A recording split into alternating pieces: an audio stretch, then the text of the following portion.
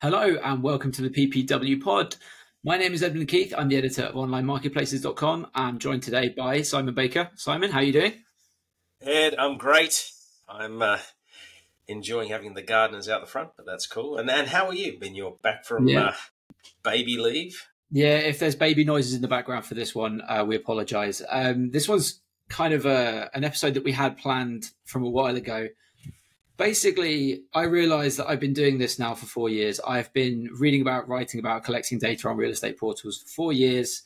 I've interviewed dozens of portal CEOs. I've collected hundreds of thousands of data points.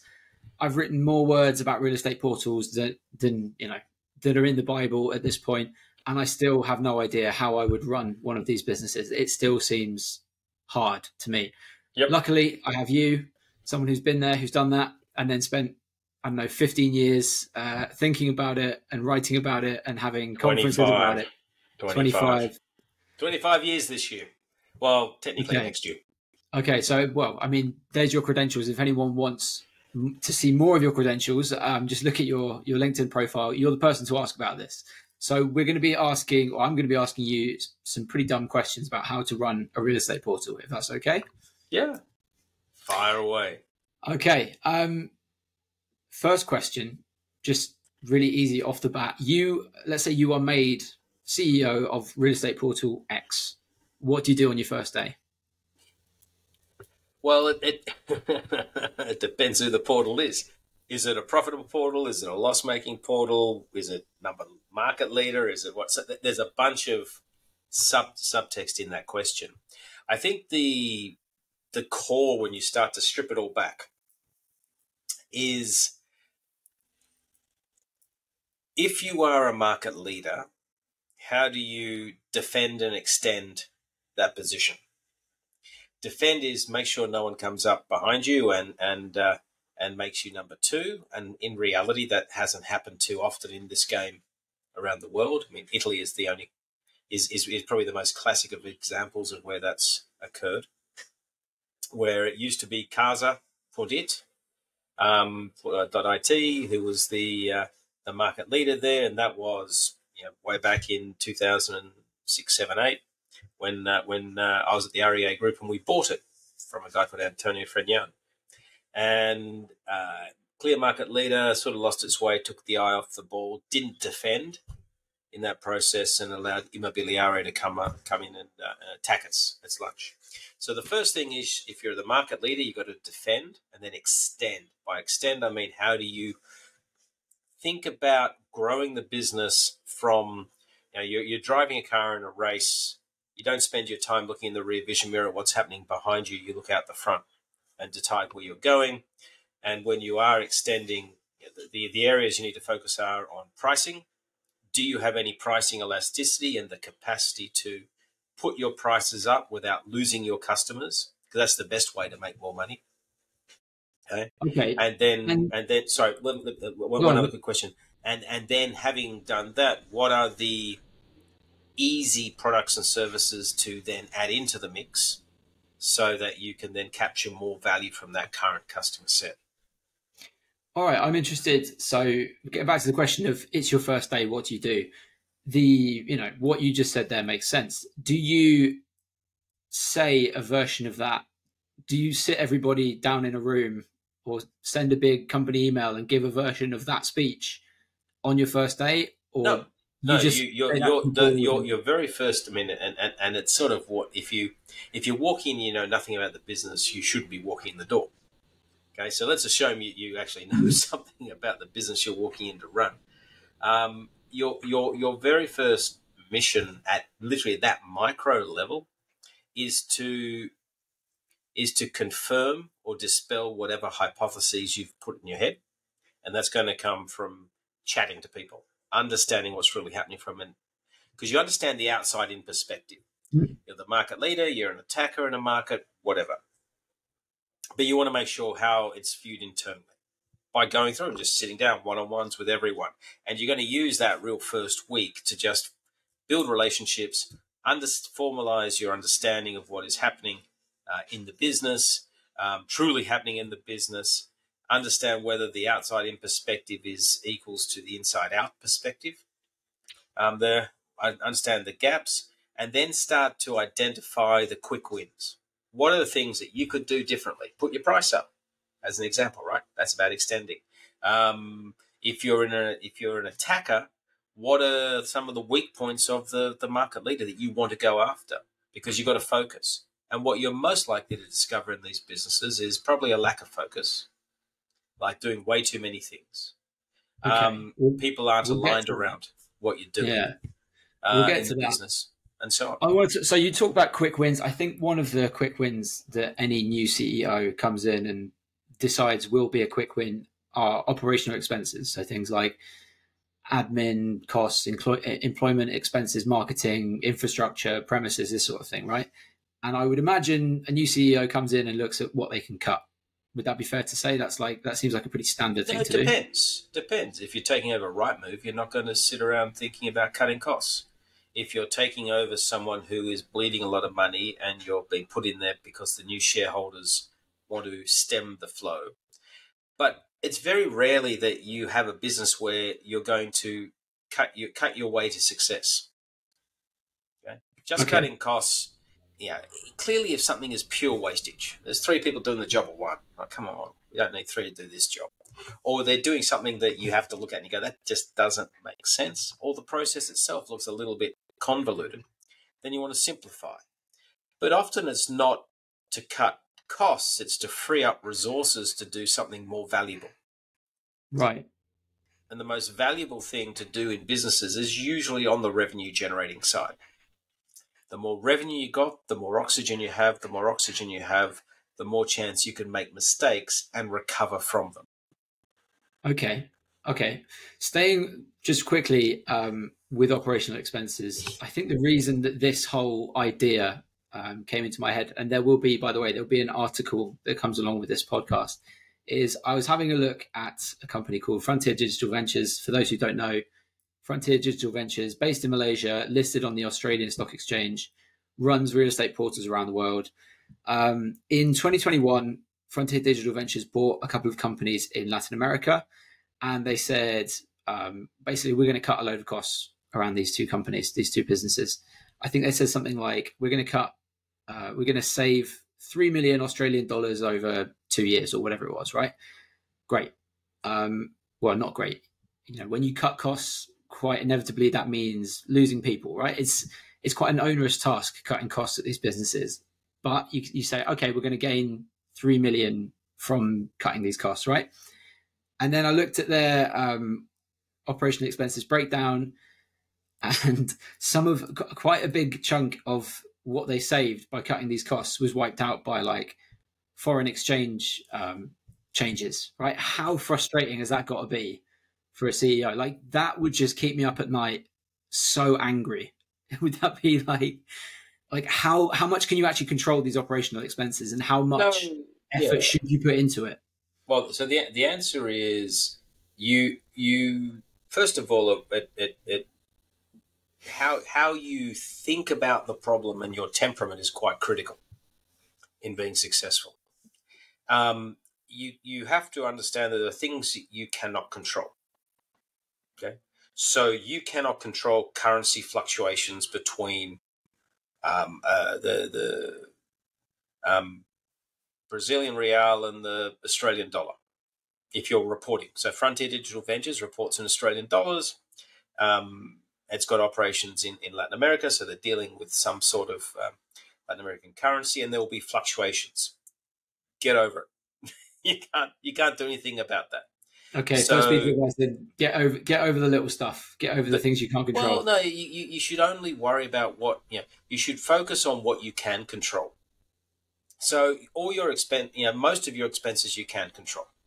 You can't control how much tax you pay to the government because there is a formula there, right? And it's going to be tied down. You can manage it, but you can't control the actual end number and what you pay. So focus on what you can control. Now, in that example, if you're running a company in Chile, right, which they do, okay, and you're paying your employees in local currency and you're earning local currency, the currency fluctuations are actually quite irrelevant. Okay. What matters is, because if you're reporting, no one in Brazil is being paid with Australian dollars, and no one in Brazil as your customer base is paying you in Australian dollars. It just happens to be the currency you report in. Therefore, focus on what you can control. Now, and I don't know the details, but I'd say in that circumstance is, okay, we've got X number of employees, we've got Y amount of, and costs, and employees are generally the largest chunk of those costs. And I've got this many amount of revenue being generated. What you do is you fundamentally go through and say, well, either it's one product only I'm selling, or I'm selling multiple products.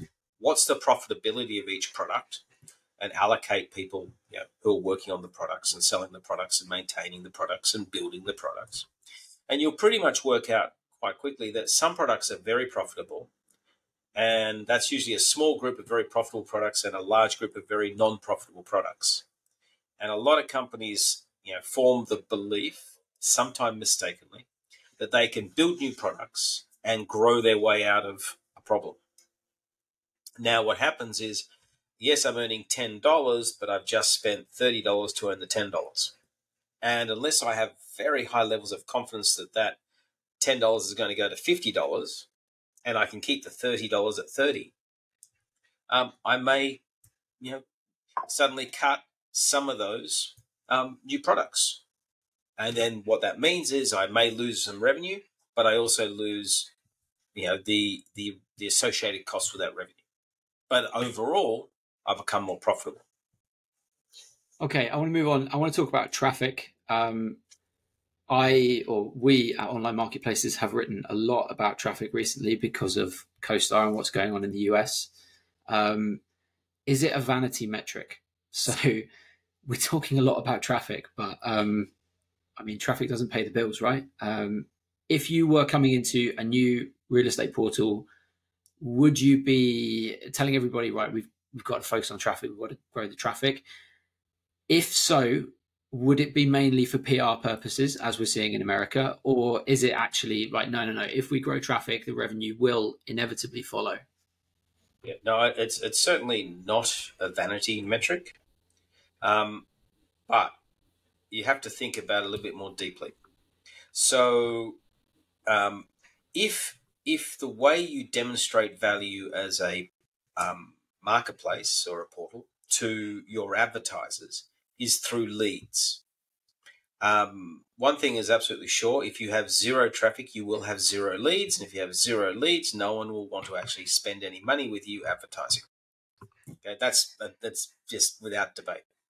So then you go, okay, how do I generate leads? Now, in an unsophisticated model, it's just about I throw as much traffic as possible at the problem, and hopefully within that traffic are people who want to buy a property or rent a property, and they'll generate a lead. The more leads that I send to my advertisers, the happier they are. The happier they are, the more they're likely to pay me. The more they pay me, the more I can then reinvest in driving traffic and so on. That's the very much just throw as much as possible at the problem and hope it all works. The next level of sophistication, which is below, and that's just a straight traffic number, okay? Because remember, a lot of those traffic metrics are all about saying, I'm the biggest, you're an advertiser, so you better advertise with me because I've got the audience. I'm the place where people are looking. So if you're not advertising with me, you're not being seen by the audience. Okay, so there is a PR benefit. Oh, absolutely. No. But there's also a real benefit. The real benefit is, who's paying you money? Well, the agent is paying me money. I've got to deliver them leads. So if I'm not delivering the leads. Now, you've then got to get, the next level of sophistication is, okay, let's assume that it's not about just a sheer volume. I pour in $1 million at one end to get 10 leads at the other. I now actually want to be able to pour in $1 million at one end, but get 50 at the other. So I've now got to get more efficient, more effective in how I put things in front of people. Give them more choices to click. Give them a way in which they can interact with me better so that I can then generate more leads. Now, then so that's then how do I get more leads from the same volume of traffic? That's the next level of sophistication. And there's a lot of regenerating of leads, repurposing of leads. Someone applied to one house, the agent didn't respond within 24 hours or 12 hours or 5 hours, or pick a number. Therefore, I'm going to take that lead, because I know what the person's interested in is a 3-bedroom, 2-bathroom apartment in a suburb, and I'm going to send it to other agents with properties in that suburb, right? So there's about lead repurposing. That's how you get more from the same.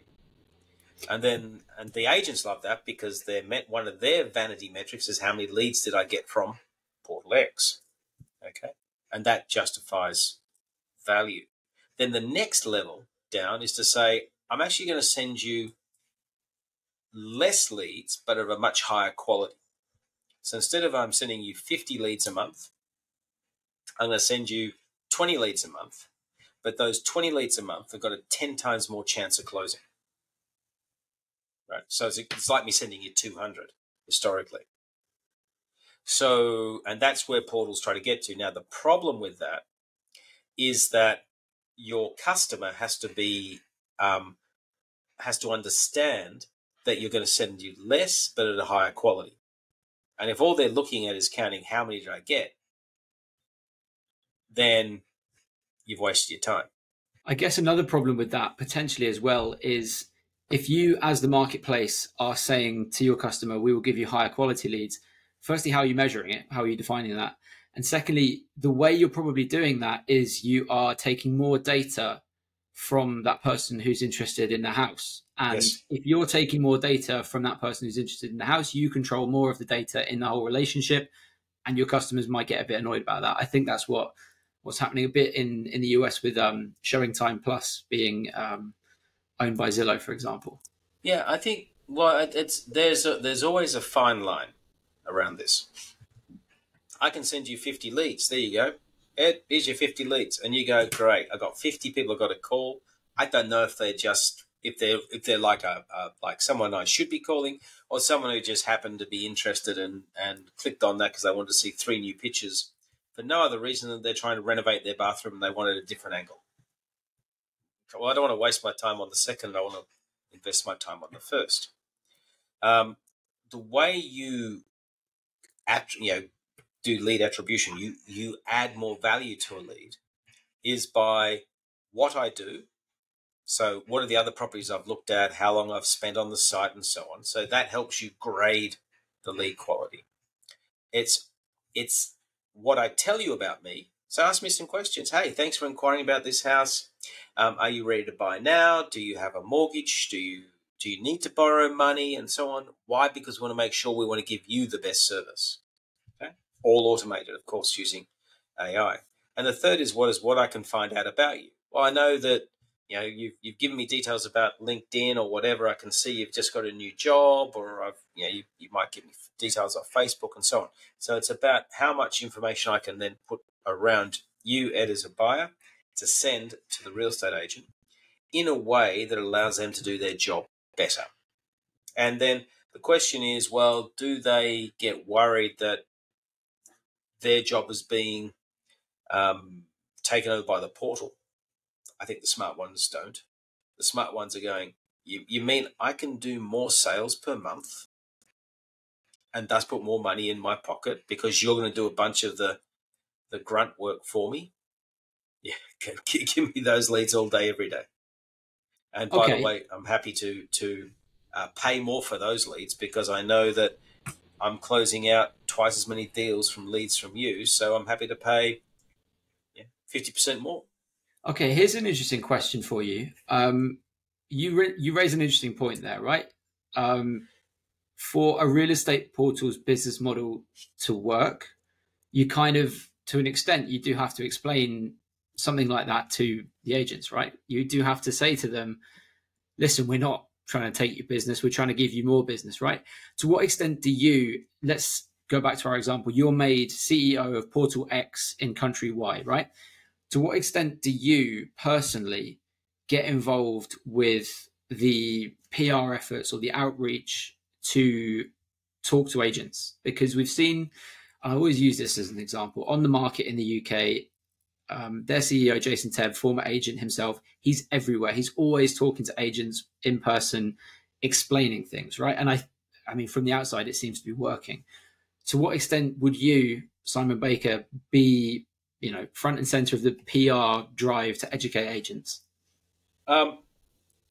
Would I be front and center? I think there's two ways to think about this. One is you need to talk to your customers. You need to meet with your customers. You need to get out of the office, go in the car, have face-to-face meetings, and I've done hundreds over the years, from big agents, big franchise groups, developers, right through to the small mom and pop agency. Because if you don't have a feeling for your customer base, you're never going to sell them the right product. Yeah, and you're selling to people. If you're in the real estate agency business, you're a people person, right? You're salespeople selling to salespeople. Yeah. Because the one thing that everyone forgets, a property portal and a real estate agents, we're just intermediaries. If we don't deliver value in the process, then we've got a problem. We're not the manufacturer of the product, and we're not the buyer of the product or service. We are just part of the chain that matches a buyer with a seller or a renter with a landlord. That's all we are.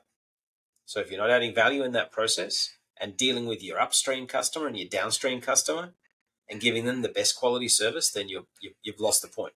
And you can only do that by actually spending time with them.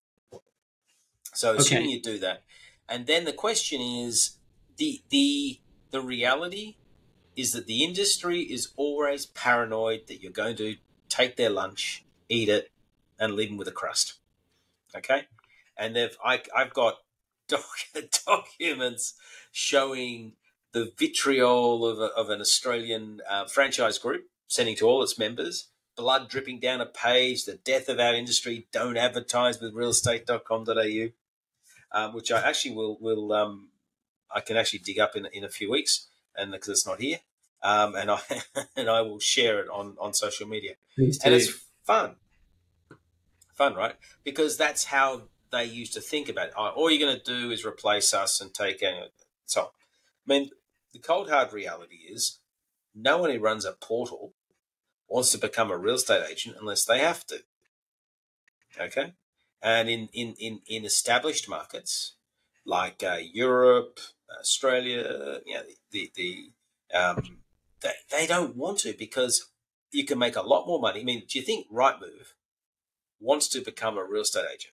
It makes no sense. They're sitting on a 75% EBITDA margin. They're already capturing about 10% of the commission an agent earns anyway. And they're going to do, basically minimal work. What a great job to have. Back to the question, would you, Simon Baker, personally go around to these agents and sit in their offices or whatever, or would you have other people do that? Yeah. Of course. Okay. Bloody hell! If you're a CEO sits in an ivory tower and doesn't get out, then you're just it's just a matter of time before you know that no longer there, because you're disconnected from your audience. We'll move on. Another kind of lever that I guess think about if we have this scenario of being made CEO of Real Estate Portal X is unit economics, which I guess is another way of saying price increases, right? How often, how much can you realistically up the price? And, does it really make its way to the bottom line? How do you think about price rises? We did talk about this a little bit with Georg Schmiel a few weeks ago. He had some interesting thoughts. I wanted to get your quick thoughts on it. Yeah, absolutely.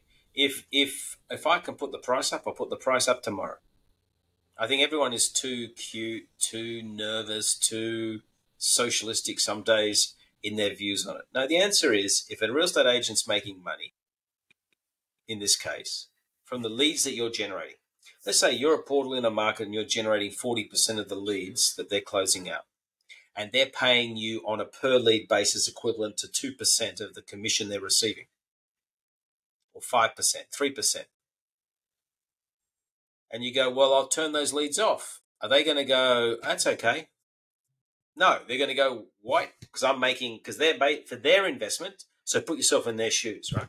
Their return on investment, okay, is if they're spending 5% of their commission to earn on the sale of a property, on the marketing, to get the leads that close, they're making 20 times return on their investment in marketing.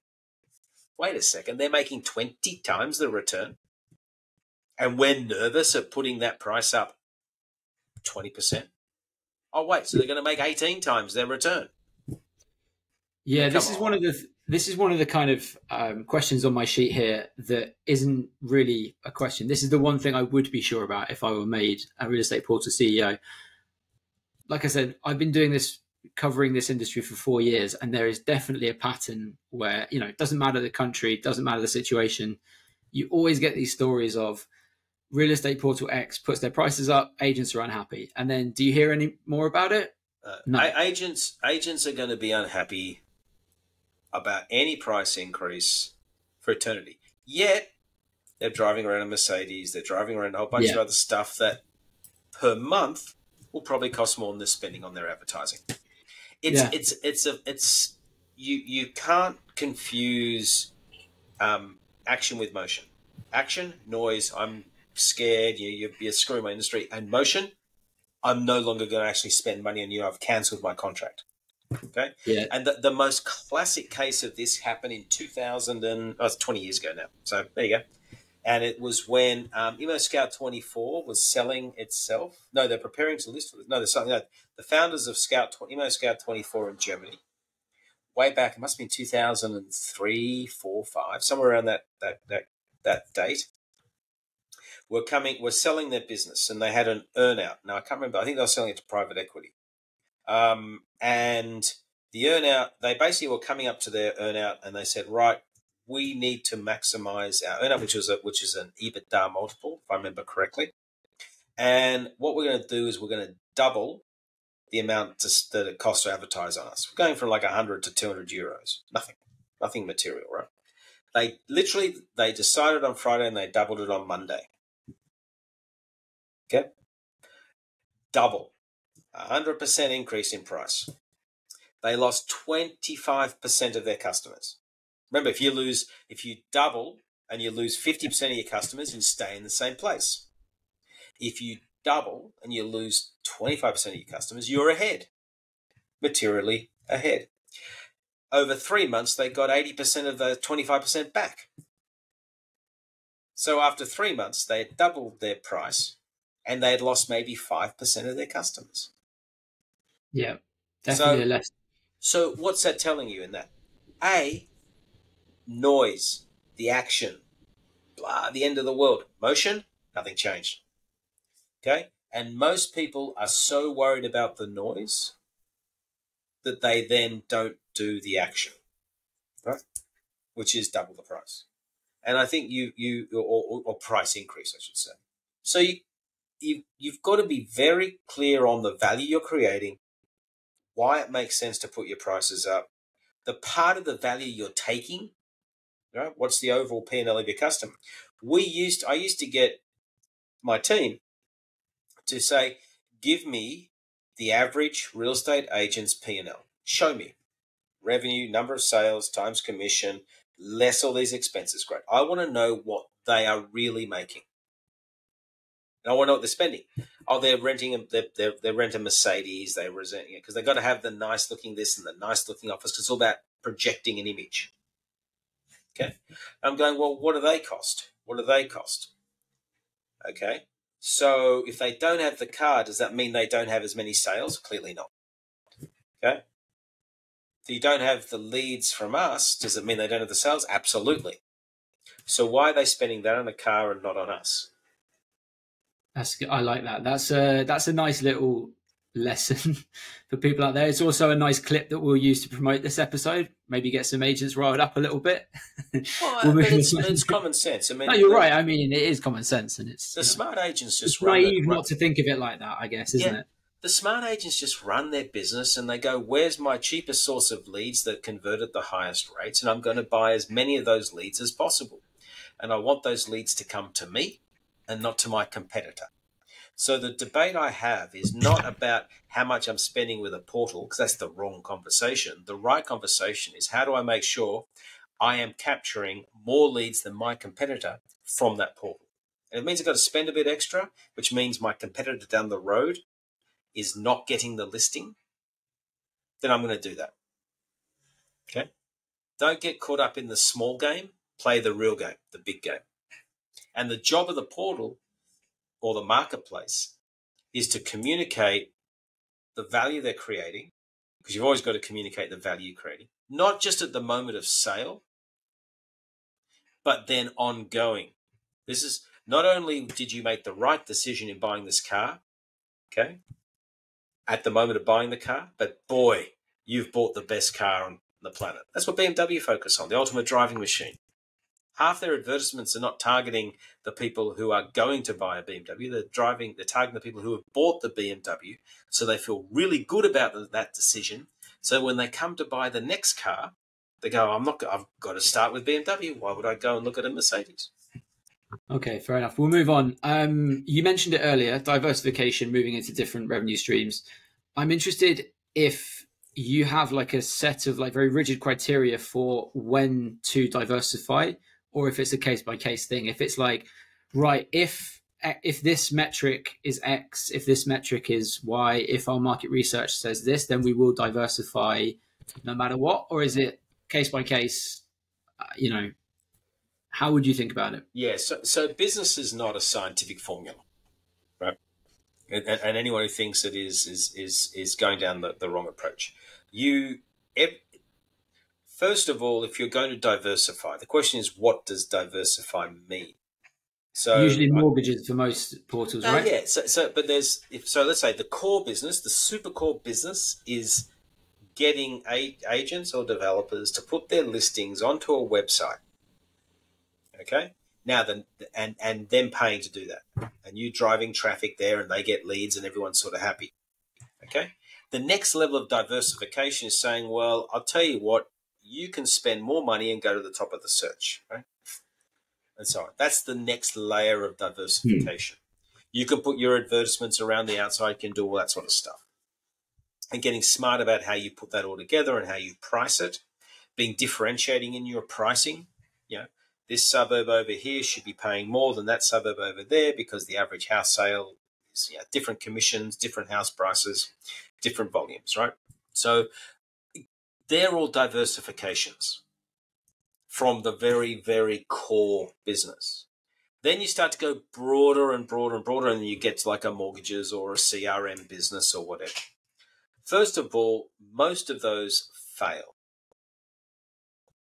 right? And they fail because the people who are building in the inside think they can build the next level. And the expensive lessons you learned is, if you're really good at one thing, keep doing that one thing until you've sucked every ounce of life out of it, and then keep going. Okay? Because going and doing the next thing organically is probably going to fail. And it's probably going to fail because it's just a different cup of tea, right? You just don't know how to, you think you know how to do it because you've got someone sat down and did a nice little PowerPoint presentation, and that sort of sounds like nice and easy with some diagrams, but execution is really hard. If you are going to go into those areas, spend the money, buy the expertise, buy the knowledge, buy the customer base, buy the learning, the experience, and make sure you then get out of the way and just provide as much rocket fuel to make it work. Yeah. Okay. Thinking about mortgages specifically, I was just thinking in my head then, I can't think of a single real estate portal mortgage business that has been really, really successful at doing it organically. Can you? You probably know more than I do. No, in fact, I'll give you a great example. 2005, maybe 6, we did real estate home loans, REA home loans. It was cool. We did it as a joint venture. We started from scratch. We hired the first guy. His name I can't remember. We did it as a joint venture with Ray White, their mortgage business. And we closed it down after about 18 months because we just couldn't get we didn't close that. We ended up just selling it to Ray White. They bought the book, the mortgage book, and we took over the customer relationships, and we sailed off into the sunset. Yeah, Then Domain just shut theirs down, I think, yeah, but earlier this this is year or late last but year. Yeah, this I is mean, what I'm saying 2000 is the same thing's played out again. You know, people haven't learned. oh yeah, but this is 2006, I think, or 7. Then REA did it again. I think they even called it REA Home Loans again, with the same outcome 7 or 8 years later, because there was no corporate memory. Okay. Eventually, the third time round, they bought a business. Okay, and then having bought the business, they bought the knowledge and experience and so on. But then you go look at the numbers. It's not like it's challenging their core business. Remember, put your price up 10%. If you're earning 500 million revenues, put your price up 10%. That's another 50 million. You've got to do a lot of work at selling mortgages to get the same outcome. Oh, and by the way, to your earlier question, that price increase goes straight to the bottom line. Well, you're not going to run your mortgage. You're not going to get to 50 million mortgage revenue and it'd be 100% EBITDA margin. That doesn't happen. Okay. So but it feels sexy and exciting and let's go and do it. And we can do this because we're amazingly wonderful. And so many marketplaces think about it that way. Whereas the way I think about it is, what is the total value of commissions for either new home sales or established home sales in a market? What is a fair and reasonable percentage of that revenue to be coming to me as the marketplace for helping the agents and developers generate that outcome? Right. I just want to focus on getting that. Now, you'll go through waves of easy to get, and it's going to be hard to get, but you're going to capture more and more value. Because remember, it's the same customers, you're just getting to write a bigger check. Okay, we'll move on to our last kind of, I guess, lever that a real estate portal CEO can pull. Although in this case, I'm not sure if they can pull it or not. I'm talking about market dynamics. Now, I think probably the biggest lesson for me, having done this for 4 years, is real estate portals all look the same all over the world. I can definitely confirm that one. They all essentially do the same thing. They're helping somebody to find their new home, but they are all very different under the hood, right? They're all subject to the market dynamics of the place that they're in. I'm interested in, can a real estate portal actually change market dynamics? So I'll give you an example of a real estate portal trying to change market dynamics. Daft is the biggest real estate portal in Ireland, and they are trying to do vendor paid advertising. If anyone doesn't know what vendor paid advertising is, check out an episode we did. One of the earliest episodes we did was on vendor paid advertising. Very interesting. The point here is a real estate portal is trying to change how the property market works in their market. Is this something that you think, if you are a powerful portal, you are the CEO of a powerful portal, do you think you can change market dynamics to your benefit? So let's think about market dynamics in 2 dimensions. One is like the macroeconomic environment.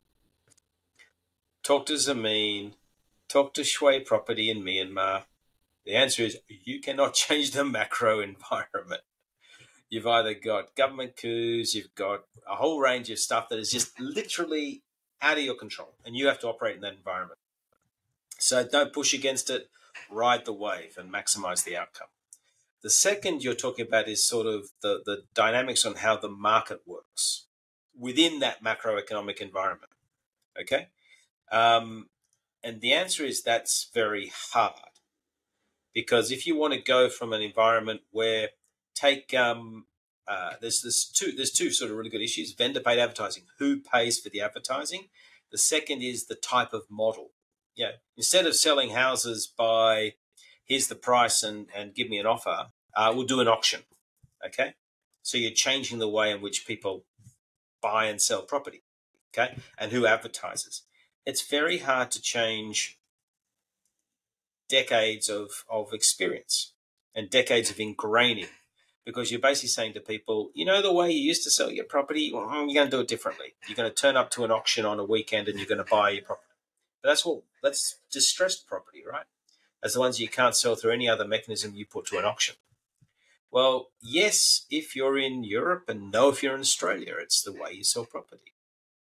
Same with vendor paid advertising. if forever and a day there's an expectation that the agent's going to spend the money to promote the property, and then they go, you know what, you're still going to pay me my 3% commission or my 2% commission, but I also want you, on top of that, to spend the advertising dollar. I'd be going, why am I doing that? I'll pay you 1% then. And they go, no. I don't want my commission played with. Okay, because then it just becomes a flow through in terms of the advertising dollar.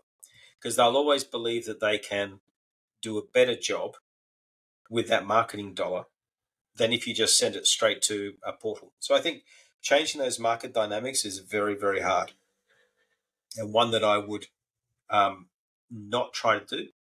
I would try to actually ride the wave and ride the wave better than my competitor. I can't think of any examples apart from maybe that Daft one, which is ongoing, and we're kind of wait and see whether they can do it or not. I'm trying to think of any other examples where a real estate portal has tried to change how market dynamics work. Yeah, so there's a couple. So Rightmove did it in the United Kingdom. So remember, in the United Kingdom, commission rates are around 1%, maybe a bit more, one and a quarter maybe. And years ago, and I'm maybe 20 now, no, a bit less, 18 years ago, maybe a bit less, 16, 15 years ago. What they did was they allowed consumers to go onto the website and claim their own property. So Ed, you're selling your house in the Isle of Wight, and you go, okay, it's on the website being sold by Buxton's. I don't know, Buxton, that's the wrong country.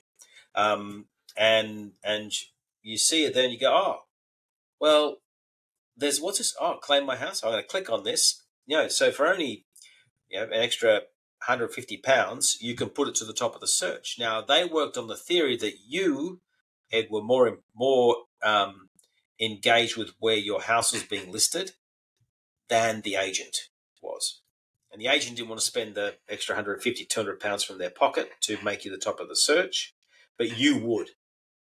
And by the way, if you order it and you put it through the agent, so the agent then adds to their bill, which they can then negotiate with you, then it'll be 25% off or some discount off that rate.